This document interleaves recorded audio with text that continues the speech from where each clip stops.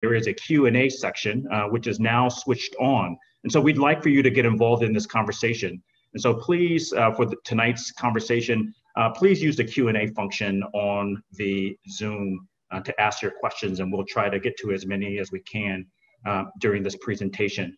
We've also set the closed caption on for this evening so that everyone can participate. And so you'll see in the menu function of your Zoom screen a CC section, and from there you'll be able to control it yourself. And so I'm excited to be here today and talk about the film with an amazing panel. In the first part of the panel, I'll talk to the filmmaker and the Reverend Liz Walker. And so I'm very excited to be discussing the behind the scenes and some little known tidbits throughout the movie and the film. And for the second part of the hour, we'll talk to some panelists to get a contemporary view of not only the film, the movement, and what the Kings mean today. And so, so excited. Please join in the conversation in the Q&A section. And I encourage you to ask anything that you want, and or almost anything, not quite everything. And I'll try to get to as many questions as we can. So without further ado, I'd like to introduce to you the visionary filmmaker behind this movie tonight. Roberto Mighty is a multifaceted artist, filmmaker, photographer, sound designer, and musician who uses interactive and online technology throughout his work. His immense interactive exhibition and artist talks take place online, in museums, college galleries. If you've probably seen something around town, Roberto Mighty had his hand in it. He's built a brand new multimedia studio in Boston Fort Point Channel Arts District to facilitate creation, development, testing, and demonstration of new projects for museums and gallery installations. So if you were with me, I asked you to put your hands together, but you know what? It's okay, we're in Zoom. Put your hands together and please help me welcome Mr. Roberto Mighty. Welcome, Roberto. I'm so happy to see you. So happy to see you. Thank you very much, Amari. That was a great intro. I'm sure I can live up to that. I don't know, we'll see. You know what? It was an amazing opportunity, an honor to work on this project for 2 straight years, to work with these, all the people behind the scenes. Mostly the amazing seniors that you folks have seen in this movie. It was a dead run from the time, I started working on this project to find these people, to find them still whole and alive and ready and able to talk about what happened back in the 1950s before I was born. And they were just amazing. And their accomplishments made all the opportunities that my generation had possible, right? So at this point, I just want to say that thank you, Amari, Paris Jeffries, and King Boston for being the visionaries behind funding my film, and also the Boston Foundation. It's been a great 2 years working with you all, and you all have been totally behind it. Without further ado, though, I want to go on and really introduce someone whom many of us know and have known for years and loved and admired and honored, and that is Reverend Liz Walker. And it's so funny. I had to, I read her bio, which is like pages and pages long. So I'm just gonna, just gonna sort of get it down to just a few things. Her career in television, she's won 2 Emmy Awards. She's won the Edward R. Murrow Award. She's been inducted into the Massachusetts Broadcasters Hall of Fame. And after doing a story on the Lost Boys of Sudan, she reevaluated her life. She entered Harvard Divinity School. Of course, she aced that. And she's now the pastor of the Roxbury Presbyterian Church. And there could have been no better host for this project. I want to say she didn't just show up and be amazing as a host. She also was instrumental in nailing some of these interviews of some of these people who were kind of too busy to talk to. Who's this guy, Roberto Mighty? I don't know who he is. But when she would call, forget about it. They just like fall into line. That was amazing. And it was awesome to watch her, to literally operating the camera and filming her, getting pulling these people's stories out of them. Just a couple of really quick things behind the scenes. There's so many wonderful stories. One thing is I wanted to use as many of our talented local artists as possible. So those incredible illustrations were done by Carlos Byron, who lives in Roxbury. The wonderful voiceover of the the old friend of Coretta Scott. That was Diane Walters, a wonderful actress, also lives in Roxbury. Jonathan Singleton, minister of music at 12th Baptist Church, did that spectacular rendition of Lift Every Voice and Sing. He came to my studio and did it, and I'm telling you, I was in tears as he was playing. So there are about 100 people behind the scenes who worked on this project. That was tremendous. Reverend Walker, please, I just want to go to you right now. It was such an honor and a pleasure to work with you. Well, the honor was all mine, Roberto. To be a part of this was just amazing. And to watch you pull all of this together and your creative wisdom was really a learning for me. I learned a lot because I have to tell you, I was a little worried that we weren't going to be able to find all the people because of course the King generation is fading now. Yeah. And so to find all these people and be able to talk to them and for their memories, of course their memories would be intact, but about such an incredible man. But to watch you put this together was just a joy. Yes. And to have it be all Boston, that was the other part. That's right. To have all these people from Boston being a part of it. So I was honored to be there. Thank you. So Reverend Walker, I'd just like to ask, we had this wonderful, again, I learned so much from you, and I don't want it to be all like, please. I know exactly, but I will say that. Hey, if you learned a lot, imagine where I'm coming from. My head's tipping over with all this wisdom I'm getting. Right.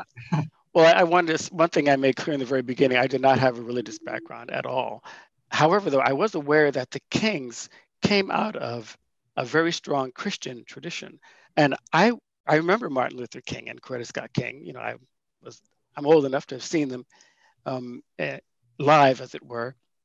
And I know that they came out of a powerful Christian tradition. And over the years, their public persona, after they've passed now, their public persona seems to have been separated from that very real philosophical religious context. Would you just speak to that for a moment, please? Well, I'm so glad you brought that up because when people talk about the Kings today, a lot of people connect them to socialism, a lot of people connect them to Marxism, a lot of people connect them to a political kind of movement. But this movement came out of the church, no doubt about it. I was about 5 or 6 years old when Dr. King came to Little Rock, Arkansas, my hometown, to Arch Street Baptist Church. And my dad put me up in the balcony. My daddy was a preacher. And King was inspiring all these regular people that they could do something extraordinary. Those are the people who marched. Those are the people who were in front of the dogs. Those were the people with their children out there. So I don't ever want us to forget that the secret sauce of this movement was the foundation in the Christian church. And everything else is wonderful. Gandhi is wonderful, but it was faith that moved this movement. And it was faith that grounded. That's fantastic. One of the things that I learned from the many scholars in the film, Clay Carson at Stanford and Walter Fluker at Boston University, and there are others, was that Coretta Scott herself comes out of a philosophical left-wing progressive background. She attended socialist events. She gave Martin a book on social. When he expressed how beautiful she was and how much he wanted to, honor her and marry her, she was like, yes, but please first read this book on socialism. We need to talk about anti-war stuff. Yeah. And in all those pictures of those marches, you see her holding the hand of who? Bayard Rustin, a closeted gay Black man. I mean, that influence that she had on him was incredible. And I didn't know any of that. I am so glad that we have done this documentary, including her, because she was a powerhouse. And again, yes, all of her politics lined up with her faith. She grew up in the church too, but this was all, it lined up. It wasn't like something that was contradictory to what she was, taught as a child in some ways, though it sounds like it might be. But she was for, the kind of this universal, all humans have value and worth in the image of God, and we fight for that. So that was a good learning. I love the fact that she was a powerhouse. I love the fact that he had to kind of court her.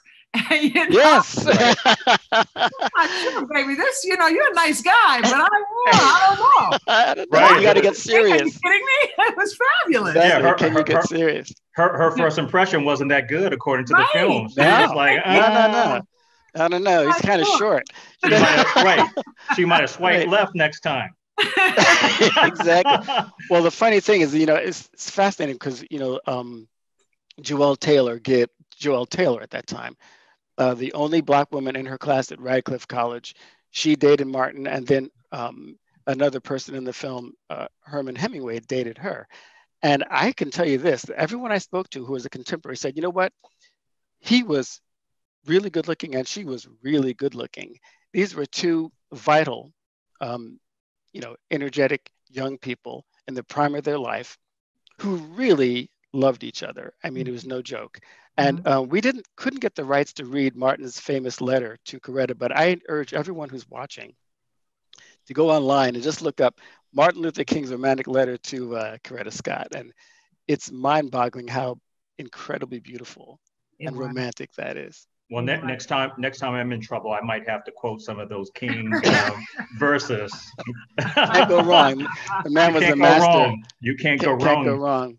Right. And Mari, I just want to also add really quickly that in the context of their love story, here they are in a place where there's so many other warriors for justice. And I am glad that Roberto gave the due to people in Boston like Ruth Batson and like Jeep Jones, who have always been working for justice, Sarah Ann Shaw, before the Kings came here.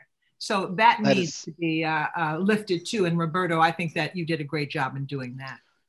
Well, thank you. And I have to say that I'm not from Boston originally, but I've grown to love this place. But when I started asking people about the Kings, say, "Oh no, my brother, you got to hear about Jeep Jones, and you got to hear about so and so. You got to hear about Melnia Cass." I thought Melnia Cass was the name of a street.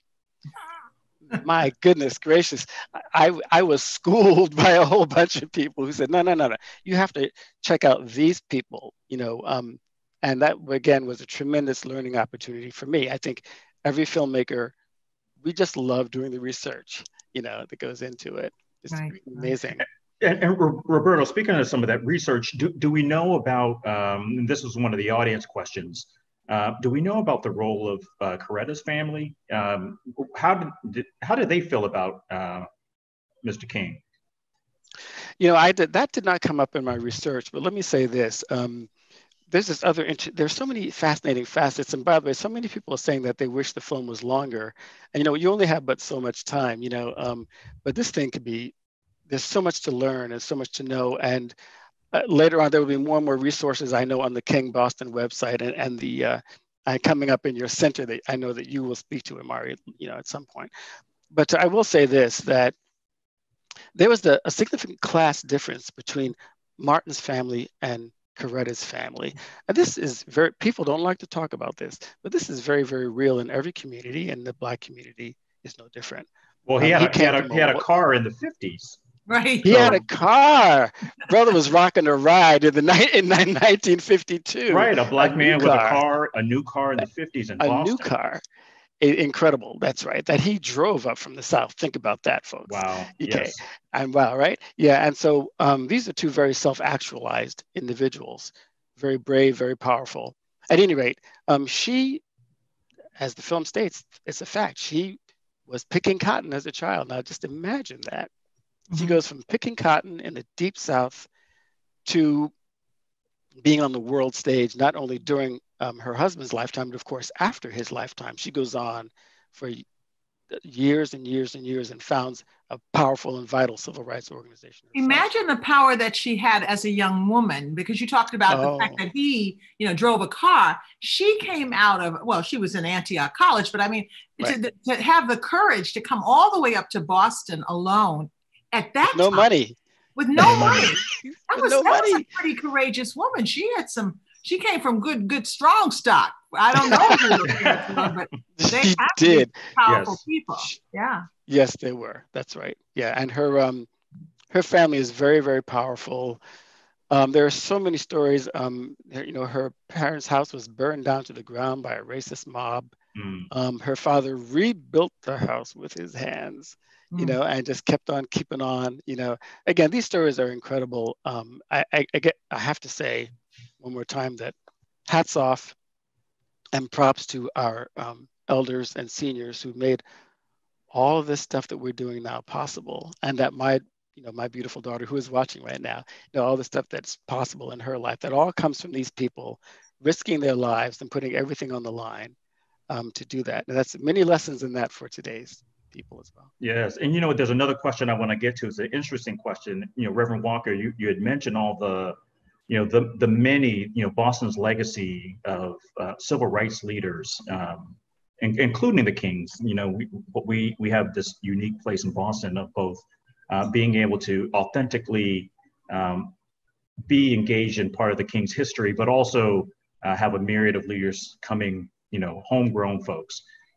How does that line up to what some perceive as Boston's racist history? Does it change the way that we can elevate who we are as Bostonians? The stories like these help shape the narrative?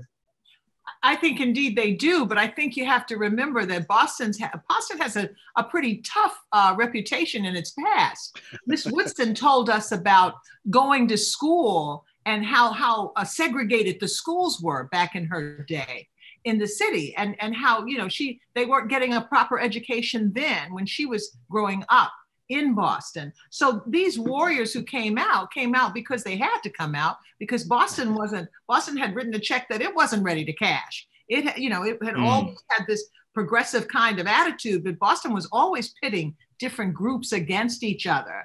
And Blacks came up in that and had to fight and scramble for what they. So when we talk about warriors, we're talking about people who made real change in this city. It certainly gives us a legacy of power.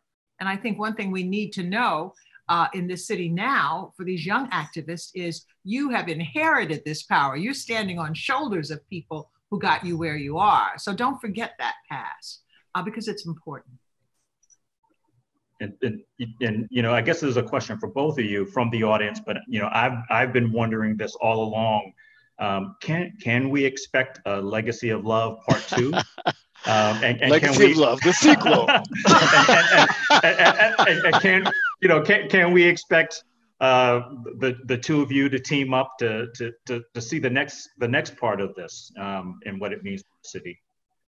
Well, I so many people have. First of all, I would work with Reverend Walker anytime, anywhere. She's incredible. And so many people have been asking this, who saw the film on Thursday night, have been asking this online on Facebook. The truth is, this kind of leads to my next question. I know that right now I'm over my head with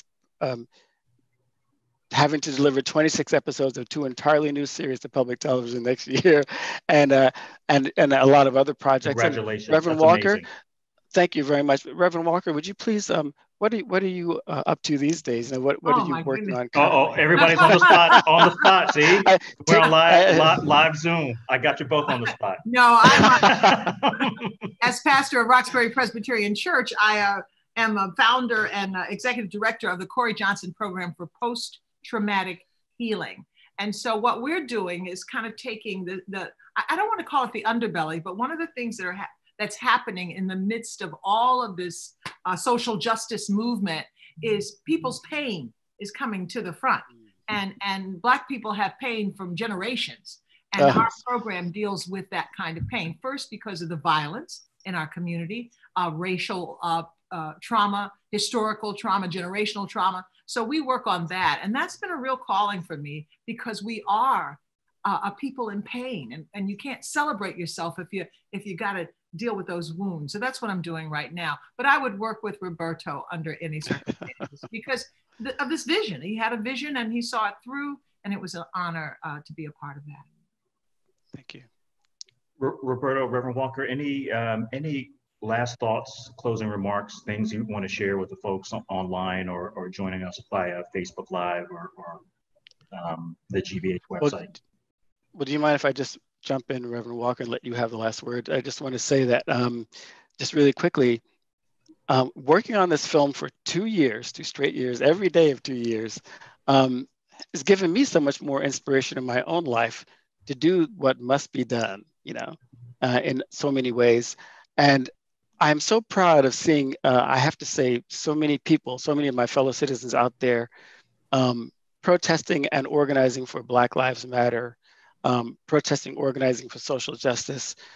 And I can't help but think that, you know, the Kings must be smiling, looking down and smiling on all that activity. Mm. So I would just say, folks, keep on keeping on. Remember that history was always made by the people who stood up for what they knew to be right, you know, knew to be correct and proper.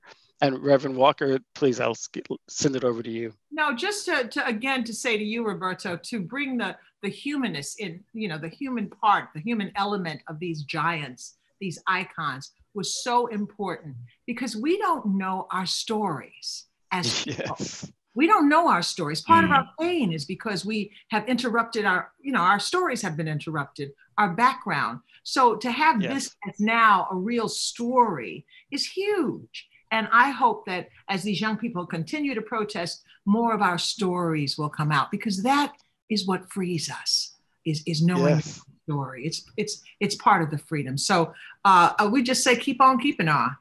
Amen. Amen. Amen. Amen. Amen. Thank you so much for being here this evening, Reverend Walker. Mr. Mighty, I know you always correct me and say, call me Roberto, but sometimes you gotta give respect where respect's due. Absolutely. And we are so honored to have you here this evening, and to be able to share in this moment in this film. This is an important part of our history as a city and a country. And there hasn't been a greater moment in time for a movie like this to be present in the public sphere. So thank you both for being here this evening.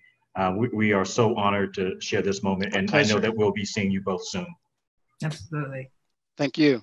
Thank you. Thank you. Thank you, everyone. That was amazing. Two amazing folks who I have the honor and the privilege of calling mentors and speaking to on a normal basis. And so it's been incredible to be a part of this as executive director of King Boston.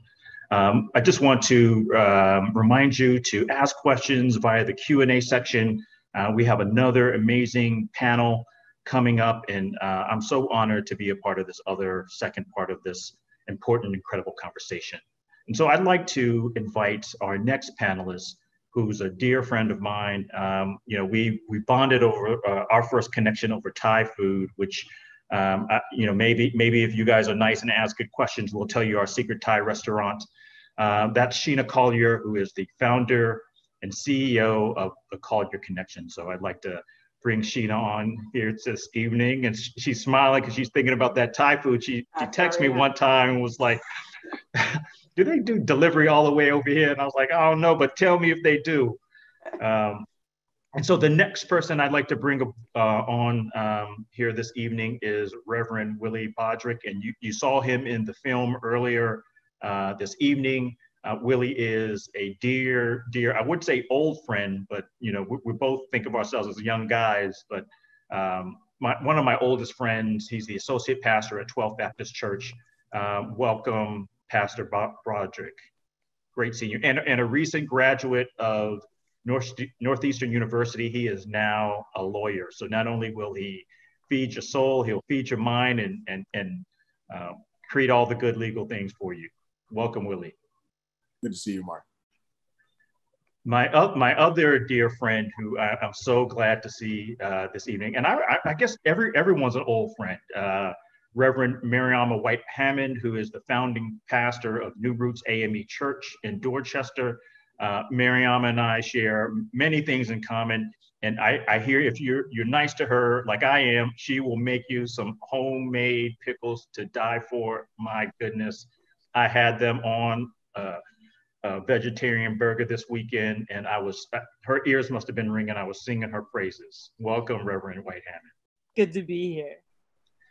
Next up, we have Brandon Terry. Dr. Terry is Assistant Professor of African and African American Studies and Social Studies at Harvard University. And a new old friend of mine, Dr. Terry, he doesn't know it yet. If you guys know me, I'm in a doctoral program, and I am already conning Dr. Terry to be one of my dissertation readers and advisors. So I'm trying to pay him in high fives and praises. So I'm so glad to see you, Dr. Terry. Welcome this evening.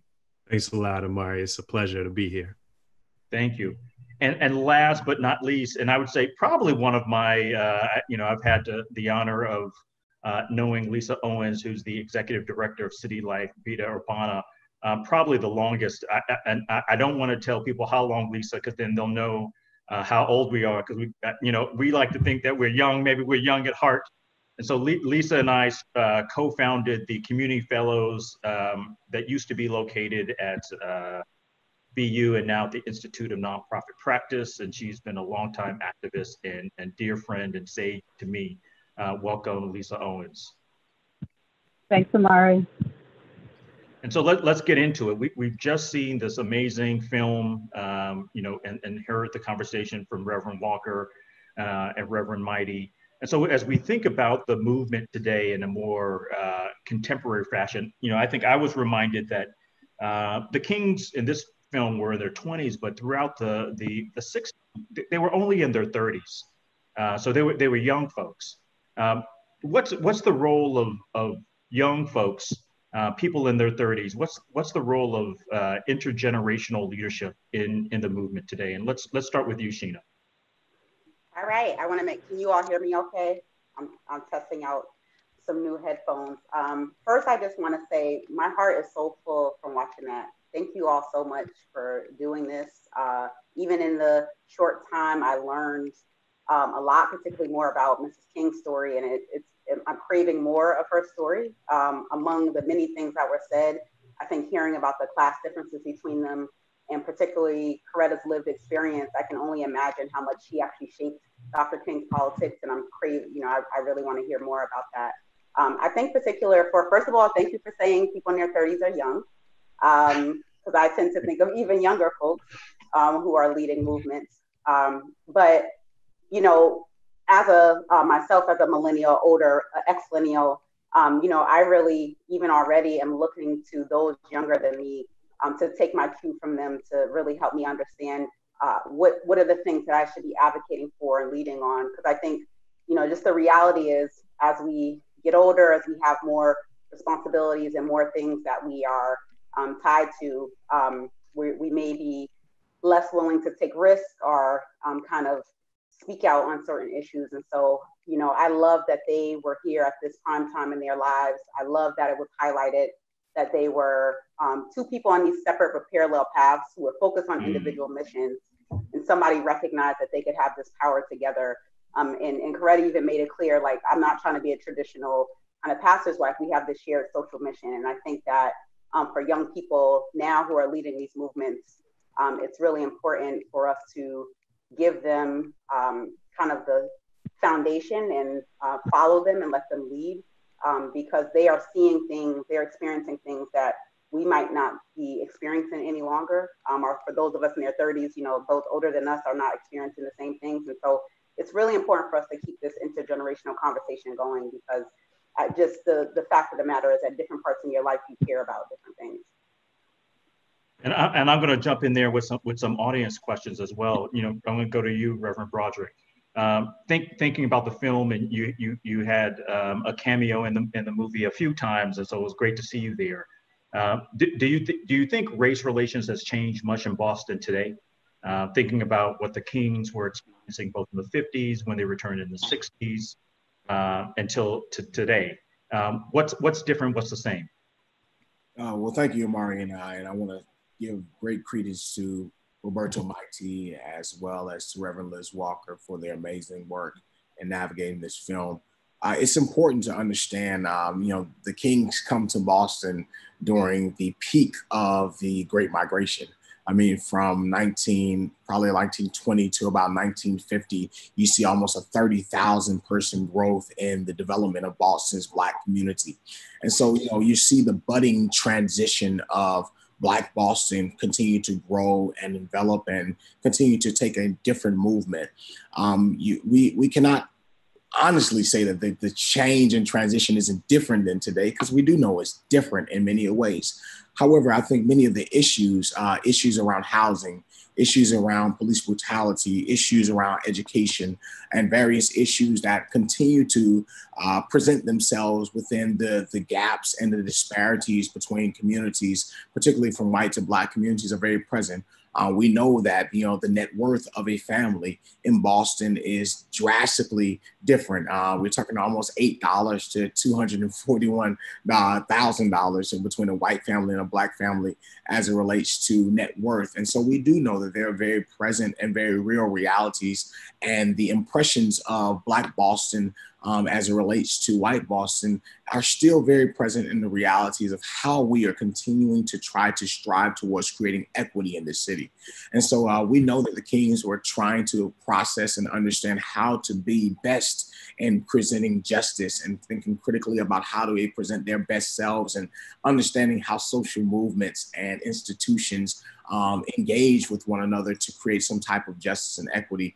And today we're still trying to figure those realities out today. And as we're dealing with the global pandemic, as we're addressing, racial disparities across the board, we're trying to do the hard work of continuing to create equity in our communities. And I want to make sure that we understand the undercurrents of the Christian ethos at the foundations of their ideals and their beliefs, and how that continues to perpetuate itself in the movements today. And so we're very excited. I'm very thankful to be a part of this film, thankful to be a part of this project, but I'm very clear about the fact that the Kings were addressing many of the issues that we're addressing today. And that faith-based ethos is important to raise up. And so when we think about it today, is it the same? Do folks rely on a faith-based ethos in the movement? Reverend White-Hammond, respond to that, please. I definitely think there is spirituality. I think that people are grounding themselves, but I do think that the Black church is not nearly as central as it once was. And I think there are a lot of reasons for that.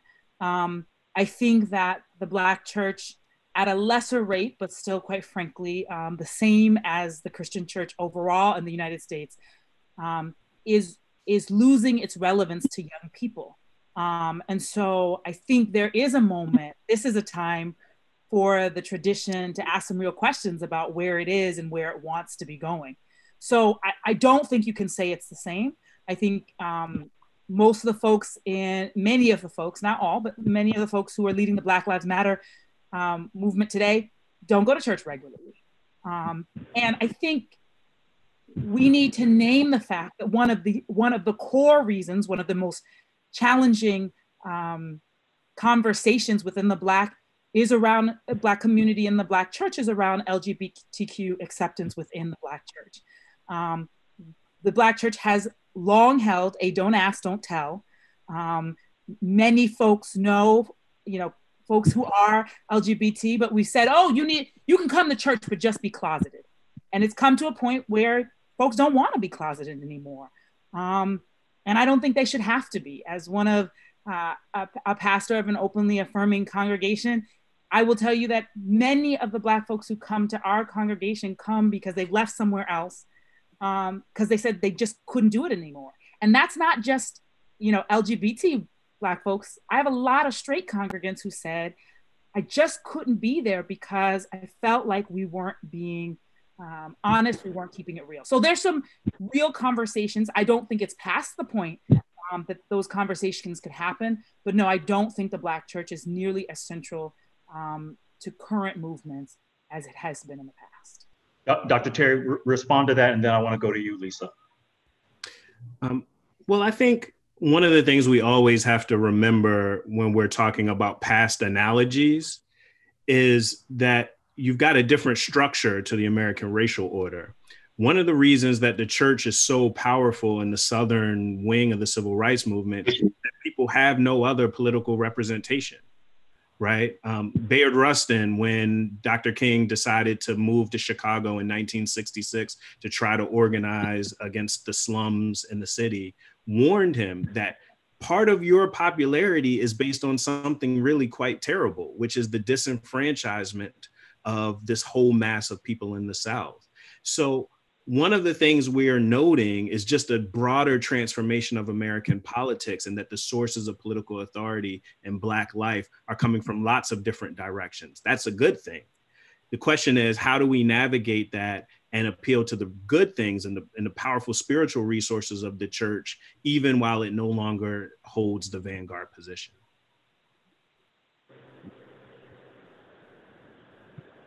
Lisa, I'm jump in there, and you know, and I think talk a little bit about little bit about what you're seeing in the work that you're doing on the movement building. You know, is there a more integrated faith-based component to it? Are folks feeling like you know, church and faith-based, the faith-based ethos, it hasn't been a part of the movement, and what are you seeing? Yeah, Amari, if it's okay, I'm going to answer another question because our work actually doesn't intersect with faith-based movements as much as some of my other esteemed colleagues. But, you know, I actually just wanted to make draw some parallels between that time and this time, because I actually see, I actually see a lot of hope in the parallels. So, you know, some things that struck me were, you know, at the beginning of the film, we heard a list of what the material conditions were like in Boston. You know, Boston was right in the middle of urban renewal. Boston was suffering from the impacts of redlining and segregation. And there's this movement for economic justice burgeoning, right? So King and Coretta Scott, so both Martin Luther King and Coretta Scott King come into Boston during this time of social movement, right? And they're leaving, and they're coming from places that themselves have histories, traditions of social movement, of organizing. And Coretta Scott King specifically, I loved hearing that she was a socialist. I didn't know that. I loved hearing that she had teachers that trained her in a particular political ideology that she brought with her into Boston, right? And so she's coming into this time with, you know, having her teachers sort of in her ear, and she's making sense of the moment. And we see this now. We see the same issues. We're dealing with the impact of things like redlining and urban renewal, the destruction of working class communities. And we're seeing the same class, right? So Black working class folks, sharecroppers, folks that were escaping things like lynching during the Great Migration coming up to the north. We see the same class of people being the moral center, the political center of these uprisings now. Now our lynching is police violence, state violence against Black people. So the very same class of people are at the heart of this uprising that has become the heart of uprising across the country. We're seeing, as always in our nation's history, the movement for the dignity of Black lives being the heart of many movements for social justice.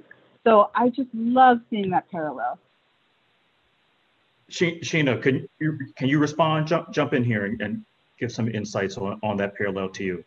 You and I have had, you know, many conversations of, you know, as newcomers to Boston about what we see. So, you know, there's this story tells a history that many of us who are not from Boston don't understand, and we come into a perspective from a different place. Yeah, exactly. I mean, one of the main things I thought about watching this, and just as I continue to learn more about Boston's history, and this is from someone who's been here for 16 years and is still learning all the time, particularly around the rich Black history here, is that if we both, you know, in Boston, but definitely outside of Boston, knew that history more and how much of a leader really in civil rights Boston was, I think that the work that many of us on this call and others in the city are doing, we could frame it more as a rebirth rather than feeling like we're trying to create something new. And I think that is the feeling, particularly for transplants and maybe even for folks from here sometimes who don't know the history as well.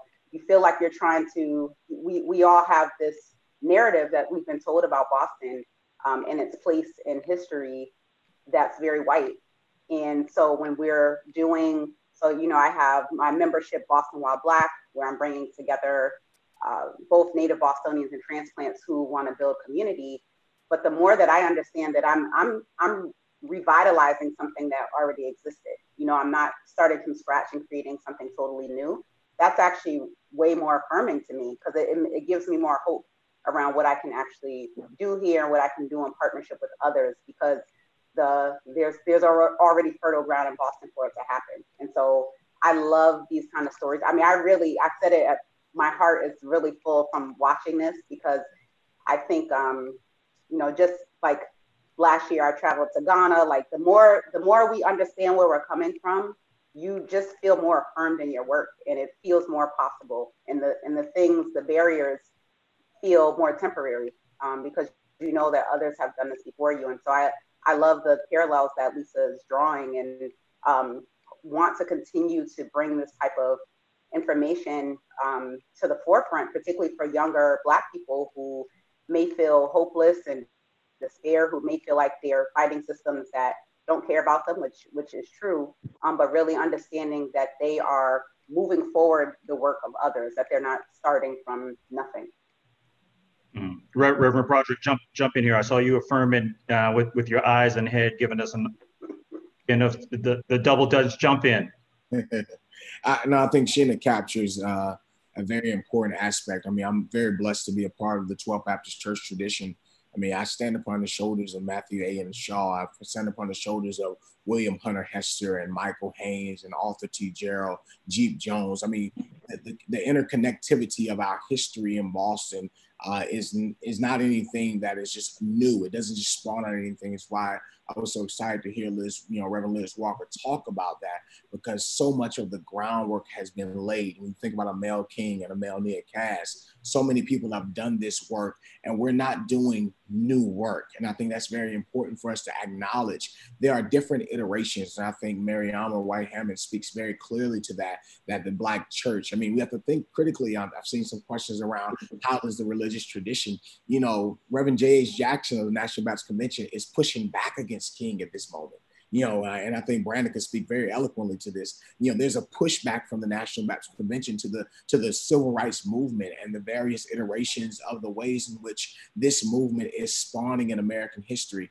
And so we're seeing this kind of friction between this intergenerational, you know, framework that we're seeing very present today. You know what I mean? That, you know, the Black church isn't the quote unquote vanguard as it's been spoke of, and it never really has. But there have been people who have been people of faith who have thought critically about how do we continue to recreate and watch us reimagine the ways in which we see freedom, liberation, and justice. And I think that's what we're hearing today. There are people of faith who are young people who are still thinking critically. And I think many of the people on this panel today are some of those people who are thinking critically about how do we reimagine the next step? How do we reimagine the future? And though it may not be captured as a faith movement, it is captured as a justice movement. And we're very excited to be a part of that work. So that's why I'm nodding my head. I'm excited about where Boston's future is going. And I'm excited about the work that we'll be doing together as we move this city forward.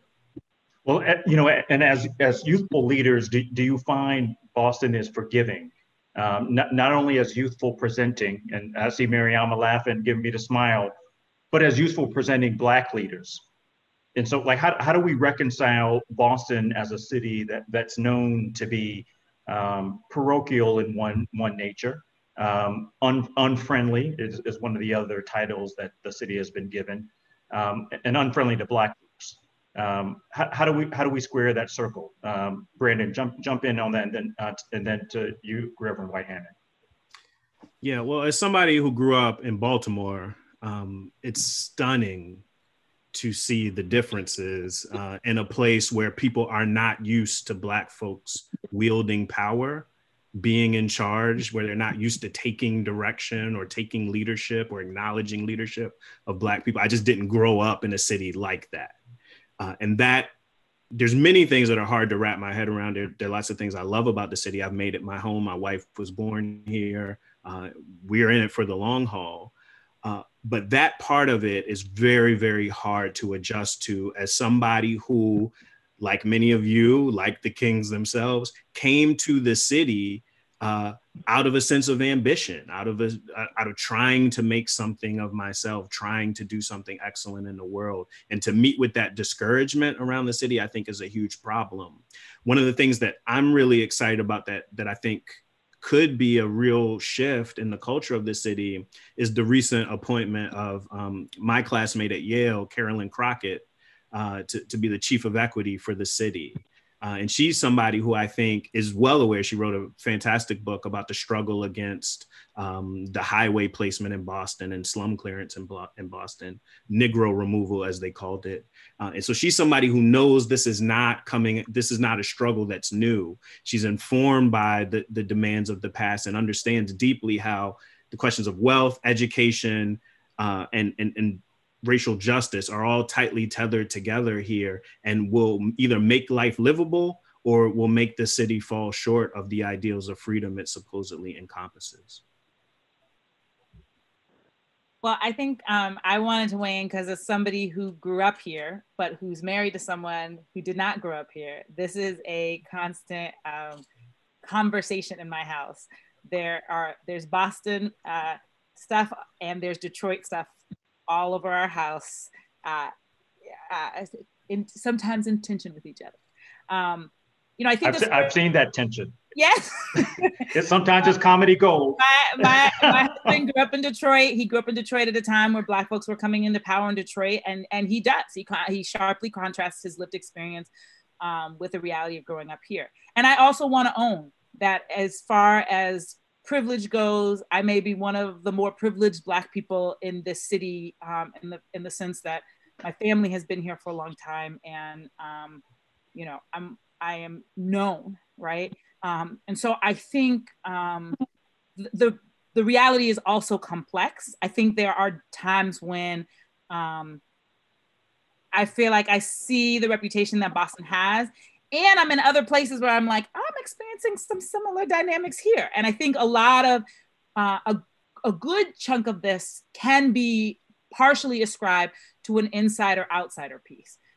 There is a way in which when you grow up here, and because there's so many people who come here for school and so many people who come to the city, there can be a way in which those of us who've been here already sometimes can stick with other folks who've already been here. And that's not just white folks. I think that's also true with Black folks too.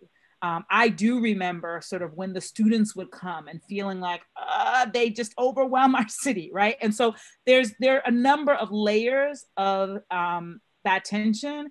But I say this as someone who grew up down the street from Grove Hall. I remember when our murder rate was comparable for a city of our size to many other places that people would say were really challenging. And I lived across the street from Sarah Ann Shaw, the first Black newscaster. So I think it's a story, the city has a story of both ways in which people have been held back and ways in which people have gone ahead. And I think my only frustration is only one side of that story is often told publicly and externally. And as somebody who's lived here and grown up here, like I remember Lisa and I bumped into each other as high school students back in the day as part of Black led and Black supported programs for young people. And so I think, again, the story is more nuanced than what you hear. And I think that's important to recognize, because I don't think if it was only one way that you would have the Kings. That is a part of our history, a part of our story. There has always been folks like Elma Lewis.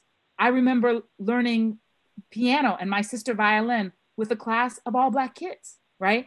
So there are multiple stories of Black Boston, and I wanna caution us not to fall only into one, because I think that it allows us to be reduced in a way that I'm not interested in participating in. While I still acknowledge there's a lot of inequity and we've got to deal with that. There are major wealth gaps, and there is also, in many statistics and things, you'll find that Black folks are doing sometimes better than their counterparts, or poor Black folks are doing better than their counterparts in other places. What we do not have is this burgeoning middle class that is so distinctly separate. And that's what I would say, my friends would say in Atlanta or other places where you have Black folks living in gated communities. We actually don't have quite the same level of division between, I think, Black middle class and Black working class communities. There's a lot of complexity. There's a lot of room for growth, but I do want to nuance the story just a bit. So Lisa, how do we reconcile that inequity? Or do we not? Yeah, I mean, I so appreciate having lots of opportunities to nuance the conversation about who we are as Black people. You know, one of the stories that I think kind of gets told in one way is the story of Black resistance, and this connected to a certain kind of violence. So very overt. You know, we all know the story of the dog, mauling our ancestors. We know the story of the lunch counters. But do we know about the training that those people received, right? So for example, it's actually not a coincidence that Coretta Scott had socialist teachers, had communist teachers. The history of the Communist Party in the South is actually a beautiful story, where and it's a story of the people who were the most impacted by violence at the time, looking at the very real class, the interests of the elite that owned the businesses, the churches, the this, the that. There was a reason beyond race that our people were kept in the field. And so this consciousness, this class consciousness, did follow us into Boston. It followed, and it came through my family, right? So that when I'm a young person in the 80s, I'm part of a youth group where Mariama bumped into me. She's at a different youth group at the Freedom House, but I'm part of the youth group where the elders in my community are talking to me about the Black freedom movement, and they're talking to me about communism, and they're talking to me about what is class, and they're talking to me about why we have inequality in the first place, right? So we have to look at how wealth is created. We have to look at how poverty is created.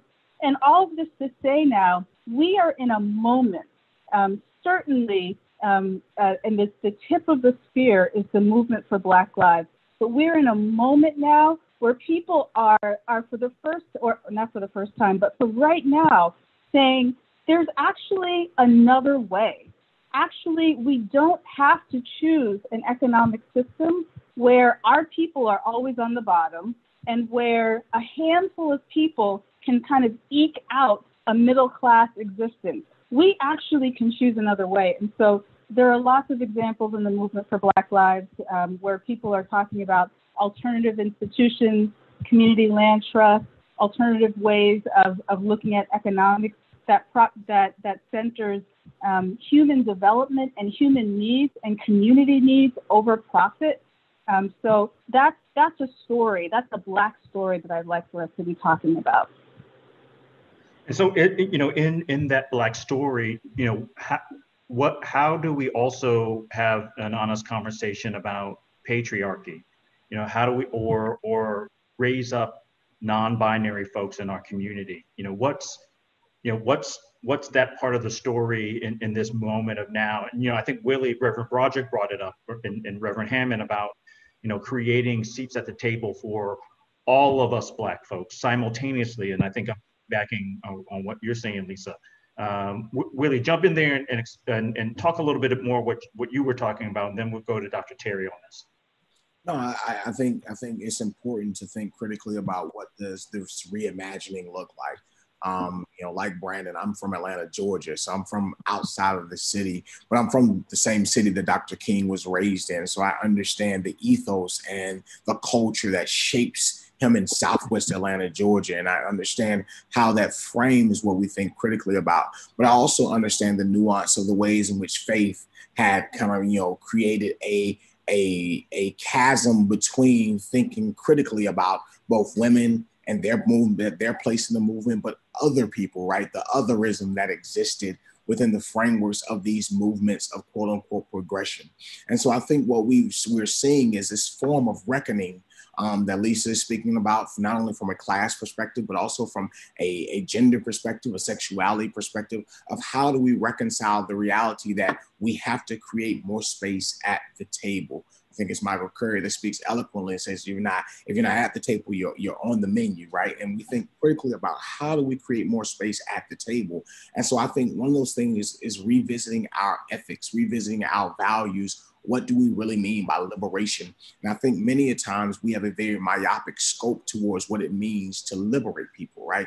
And rooted in, for me, the deep intrinsic work of the cross is a liberation for all people. And so I think what we're having to do, and what the Black church, what our community writ large, even those who do not ascribe to Christian values, are still reconciling with this reality of how do we identify ourselves as people who are about the liberation of all. And that liberation frees us from capitalism, frees us from patriarchy, frees us from sexism, frees us from homophobia, frees us from these very isms that many a times have been impediments towards our overcoming, right? We say we shall overcome.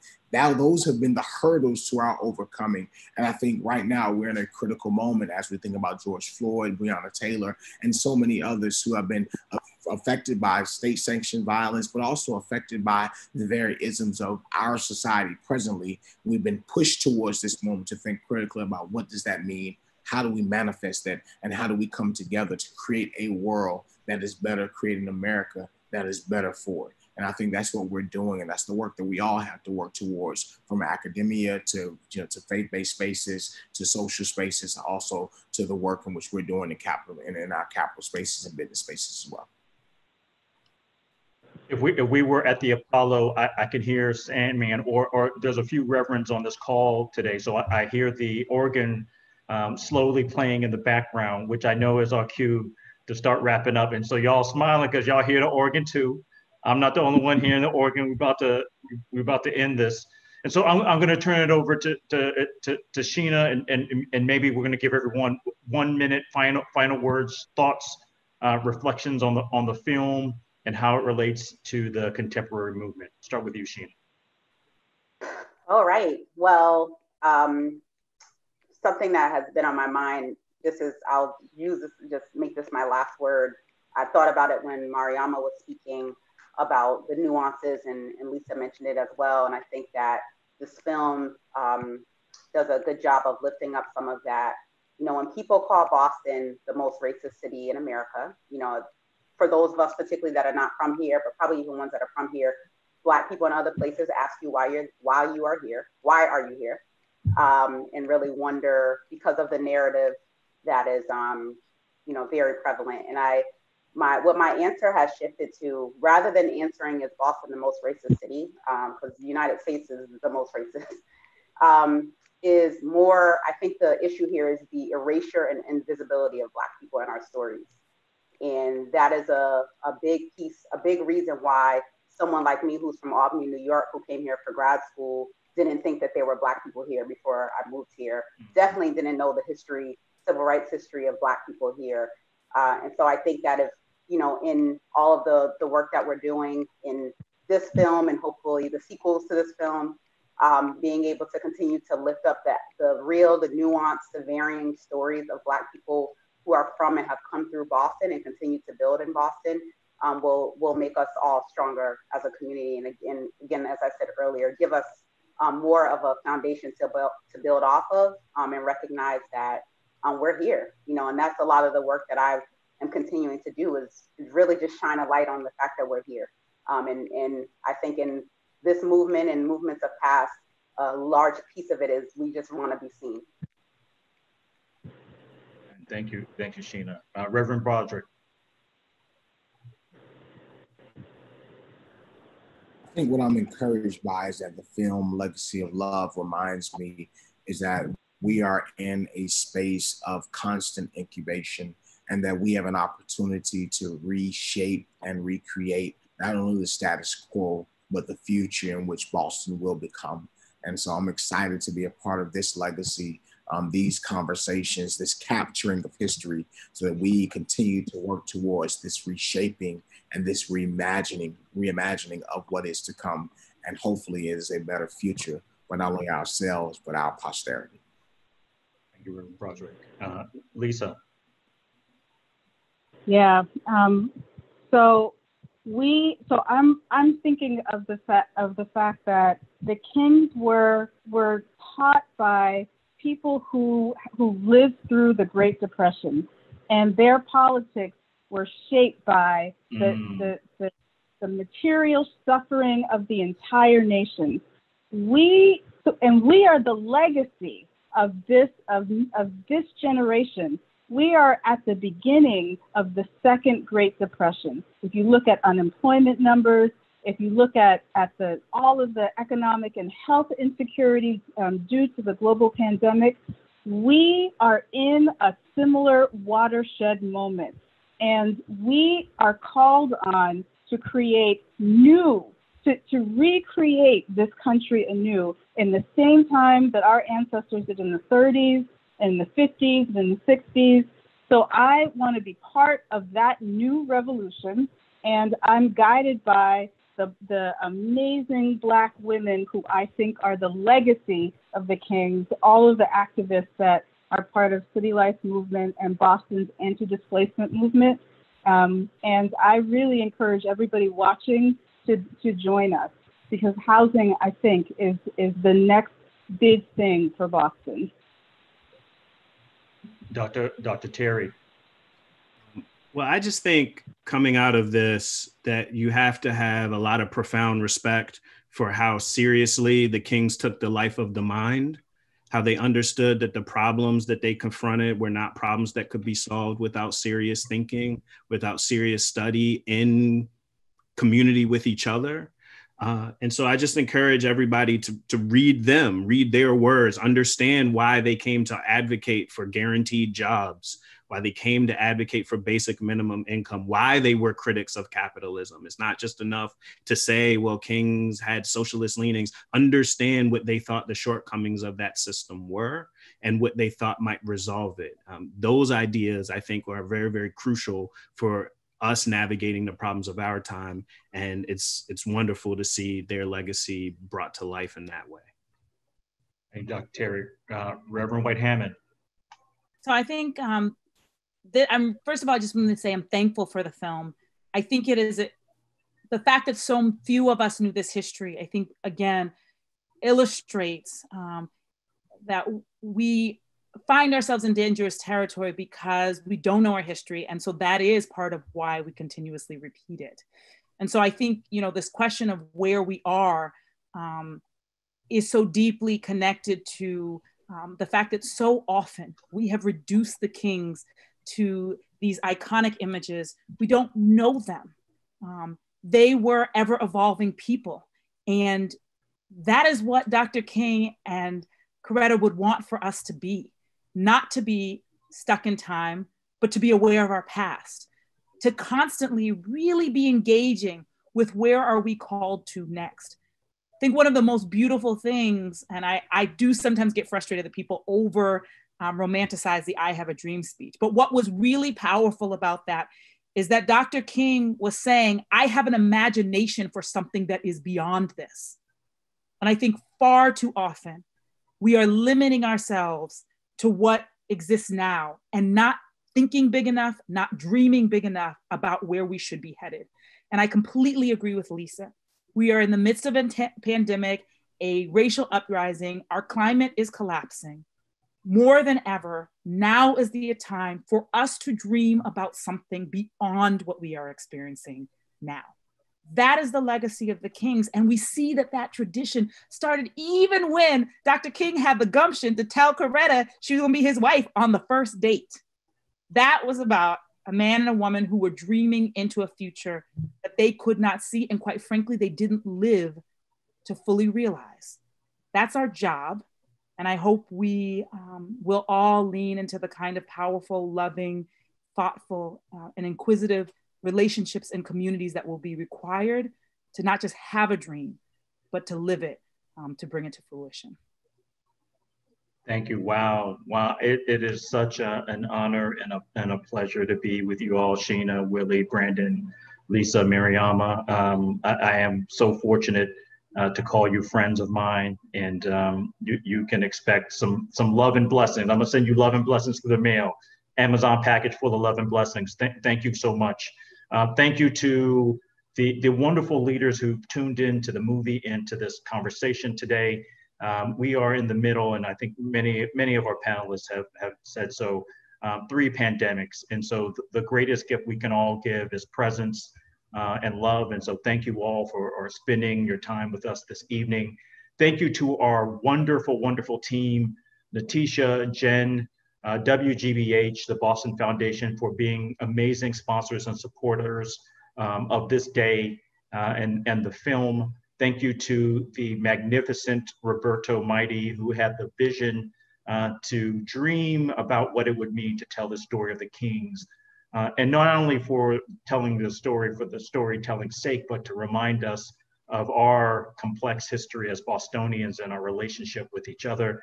Thank you to the ever powerful and mighty Liz Walker, Reverend Walker, for being here this evening and being a host. And we look forward to you and Roberto teaming up for part 2.